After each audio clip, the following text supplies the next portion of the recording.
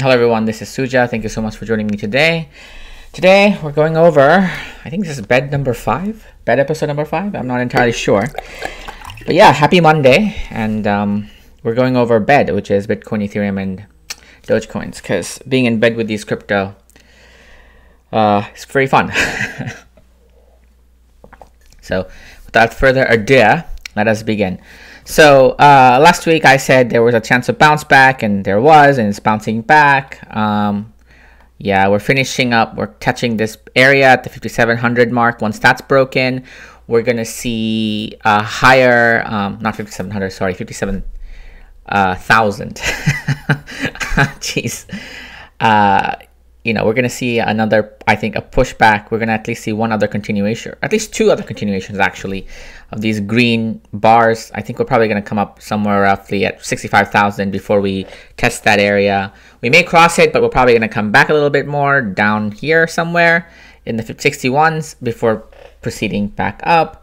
Yeah, so as you can see, 1, 2, so 1, 2, 3 shoulders, dump. 1, 2, we're going to have a third shoulder. We're probably going to have a dumpy dump and then go back up. So that's fine. That's all good. That's what Bitcoin's doing. Let's go check out Ethereum. Okay, so holy shit. All right. That's awesome. Look at that. It's just big break. Giant big green candle. Yeah. So hold on a sec. I just did something. There we go.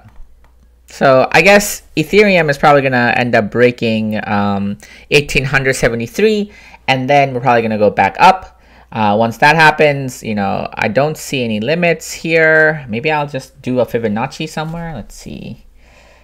Let's see if I can find the Fibonacci somewhere. Fibonacci bands, I guess.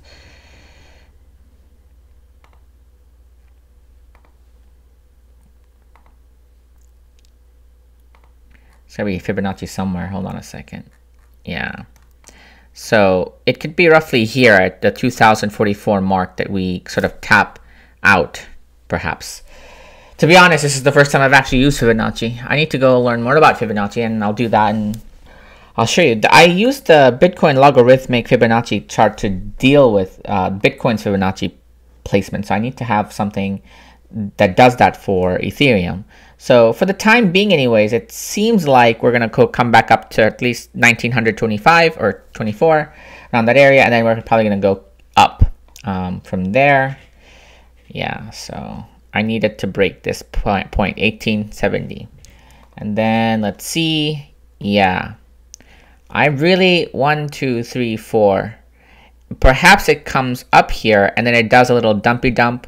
breaking at least this barrier here, the 1900, sorry, yeah, 1954, goes a little red and then comes back up. It'll probably be the same for Bitcoin, as in it'll follow Bitcoin in that sense. If Bitcoin is going to go red, it'll probably go red also. So that does Ethereum. And then let's see, bed, Dogecoins. Doge baby. Such wow. All right, so yeah, as I said last time, you know, it came down here, did a doji out, and it's coming back up. Yeah, it's probably going to complete this pattern here, and then all the way over here, and then higher. Yeah, but the looks of it, it has 2 of these. I need at least this area, 0.067 to be fulfilled, right? It needs to hit that area and close above it for me to be super duper bullish and stuff. Not just a bull, I'm a super bull, right? So it'll probably bounce around this area for a while before breaking. And let's see. Yeah, it looks like it's receding, the red, right? It hasn't touched this, so yeah, it'll come between here and then go back up. So that looks to be what's happening, right? And so, you know, if I was trading on this, which I may be or may not be, who the hell knows, I would for Ethereum, I would probably enter the market now, ride the wave back up to at least roughly 1900, and then decide what to do afterwards. Same for Ethereum, I would be riding this wave all the way up to at least 6,100, 61,000, not 100. Man, Bitcoin used to be 3 grand. Like, honestly, before that it used to be 300, and before that it used to be 30, and way before the hell it was 30, it was like $3. And before that it was 0.003 cents. Jesus Christ. The dollar has hyperinflated. So, yeah, actually, let's do this. Let's have a paper trade here, all right? All right, so I'm paper trading. I gave myself a 23 grand already. So just for the funsies of it all, let's, all right, create new order. I'm gonna market buy, you know, whatever quantity, and I'll take profit at 6,100. I don't want a stop loss. Well, maybe a stop loss. Where do I want to put my stop loss? I'm gonna put my stop loss at, I'm in BST, right? So 50,855. So 50,855. So there's a Jesus Christ, my risk is huge. I'm doing $18,000 worth of risk. Oh God, 80%. All right, well, you know, I'm paper trading, so no one gives a shit. All right, so that's that. Yeah, that'll be Bitcoin. I'm gonna do that with Ethereum also. So, shit, did I buy? Yeah, I don't have anything else in my account to buy more with, do I? All right, create a new order. Let's buy.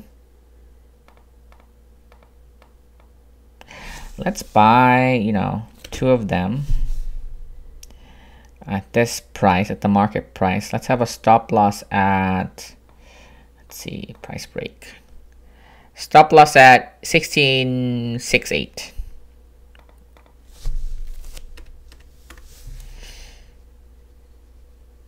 Jesus. Yeah, I don't mess around, homies. All right, so let's do that. And then we're gonna do Doge, because Doge is Bay. All right, so, or Doge is such wow, right? So I'm gonna buy now, and I'll probably sell at this level. So here, I'm gonna buy another one. Let's say I buy 1,000, right? And then I'll take profit at this line, 0.057.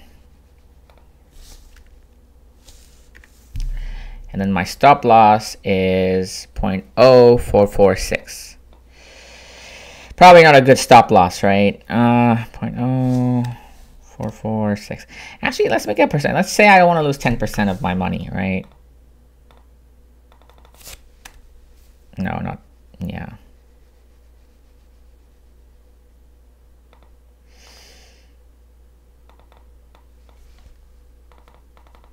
%?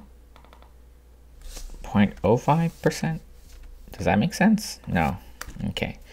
So let's say the price is 0.0466 or 0.0466. So if, you know, if these don't go the way I intended to, then whatever. So now I have all these things panned out. Yeah, so this is all my fake trades, you know, none of this is real. But the cool thing about fake trading is you can see your real-time profits. Oh, just fantastic. I love technology. All right, so that's that. I'm going to keep doing these fake trades, perhaps. Perhaps not. We'll see. But welcome to the bed series, you know. Bitcoin, like Ethereum and Dogecoin. I probably should go check out Litecoin too. But I'm going to keep it in this range because I like these 3 coins. And I enjoy the acronym BED. If I introduce Litecoins, it'll be, you know, BED-L. I'm not entirely sure if that's like a proper acronym or anything to actually name anything. You know what? I'll introduce Litecoin later.